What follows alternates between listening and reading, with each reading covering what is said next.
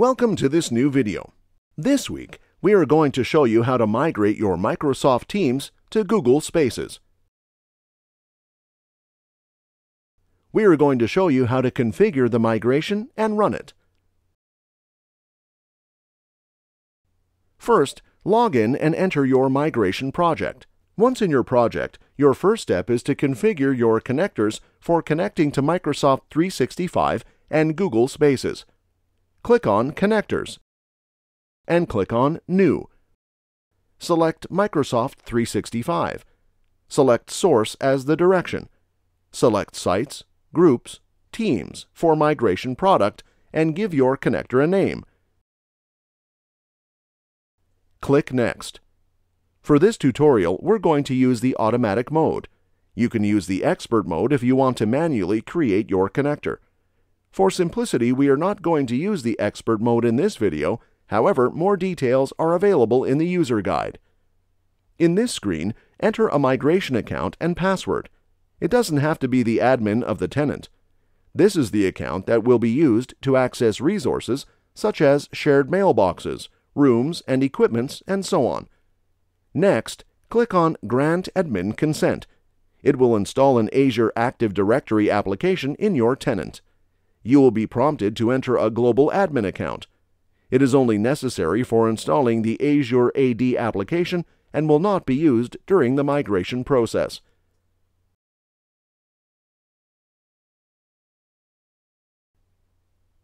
Now that we have created the source connector, let's set up the target Google Spaces connector. Select a Google connector and select Target as direction, give it a name, and select Site, Groups, Teams as product. If you select the expert mode, you will have to create and provide your own service account. In this video, we are not going to use the expert mode, but the Cloudiway user guide provides the full documentation for creating your own service account.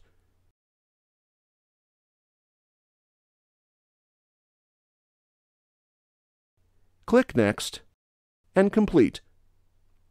Now that the Google connector is created, you need to give the service account that you have configured the correct permissions.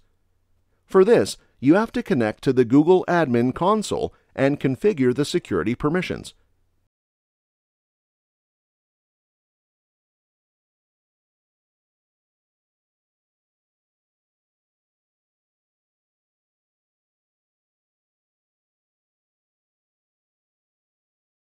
Navigate to admin.google.com. Then click on Security, Access and Data Control, then API Control, then Manage Domain-Wide Delegation. Enter the Google service account that you have defined in the connector and set the correct permissions. You can find the required permissions in the following article: How to get Google Feeds and configure your Google connector.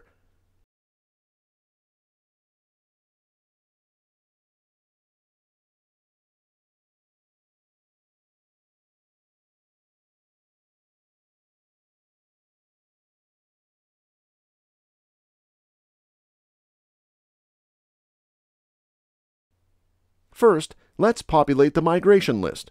It can be done in two different ways. From the Site Migration interface, navigate to Sites, then Group List, then select Get List from the Migration menu, or from the Discovery homepage by selecting Get Groups, Teams. In the Get Groups pop-up, select your source connector. Click on Get. You can monitor and check the logs of the discovery process. Once completed, the list of channels appear in the list. Now, let's pick up one channel and migrate it. Select the target location.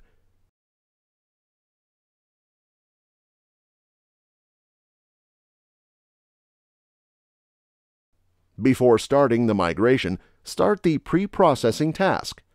The pre-processing will create the target space and give the correct permissions to the migration account. Once the pre-processing is completed, you can start the migration and come back later once it's done. Good! The migration is completed. Initially, we had this team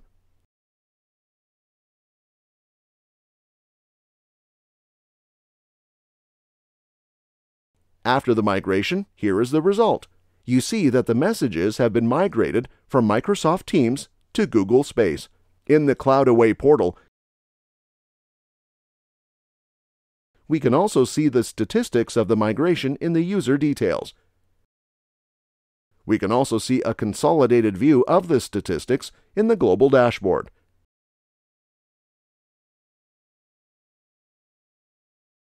Thank you for watching, and check out our other migration guides.